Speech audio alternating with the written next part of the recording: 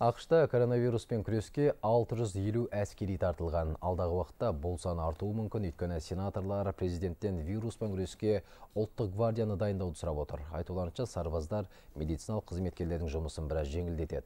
Ал Швейцарияда 8000 әскери қызметкердің мобилизациясы туралы жария болды. Ол осы жылдың шілдесіне дейін сақталады. Сарбаздар жағдай ауыр науқастарға күтім көрсетеді, зарарсыздандыру жұмыстарына қатысады және инфрақұрылымның уақытша нысандарын орнатуға көмектесіп, елшіліктерді күзетеді.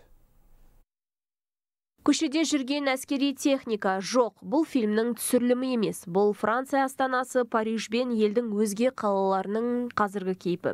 Жергілікті билік коронавирусқа қатысты қауіптің күшеюіне байланысты осындай шешім қабылдаған. Сөйтіп Францияда вируспен күреске әскер тартылған. Осылайша қала көшелерінде күзет ететін сарбаздар саны артқан. Ал науқастарды әскери тікұшақтар тасымалдайды. Көрші Испанияда да ұқсас жағдай. Бұл коронавирус өршіп тұрған Еуропа елдерінің бірі. Сондықтан тұрғындарға сыртқа шығуға болмайды. Карантиннің бұзылмауын көшеде әскерилер қадағалайды. Сарбаздар тек қоғамдық тәртіпті бақылап қана қоймайды. Олар адам жетіспей жатқанда зарарсыздандыру жұмыстарына да қатысуда. Көшеге қажет болғанда ғана шығу керек. Әйтпесе бұл өте қауіпті болуы мүмкін. Халық мұны түсінуі тиіс. Үйде отырған адамның вирусты жұқтыру қаупі де төмен.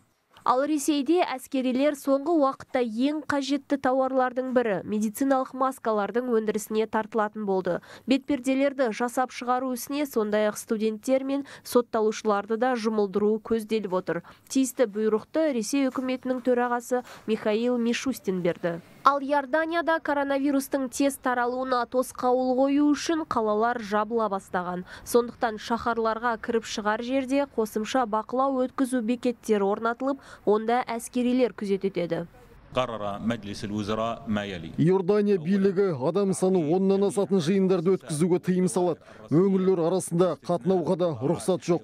Одан бөлек қоғамдық көліктің қозғалысы да уақытша тоқтатылған. Медициналық мекемеге барудың өзіне де тыйым салынған. Онда тек шұғыл операциялар кезінде баруға болады. Ал осы коронавирустың негізгі ошағы болған Қытайда да көмекке әскерилер тартылған. Ухань қаласы карантинге жабылып, мұнда әскери дәрігерлер жіберілген болатын. Ал сарбаздар карантин жағдайында қоғамдық тәртіпті қадағалап, тұрғындардың азық-түлікпен және ең қажетті тауарлармен қамтамасыз етілуіне жәрдемдескен. Әскерилер сондай-ақ коронавирусты емдеу үшін арнайы салынған уақытша ауруханалардың құрылысына да қатысқан болатын. Қазір олар полицейлермен бірге қоғамдық орындарды күзетіп, вокзал, әуежай мен бақылау өткізу бекеттеріндегі тәртіптің сақталуын қадағалап келеді. Жұлдыз Атагелдиева, Әсел Әбдіхалықова, Бақытбек Нұртаев, Хабар 24.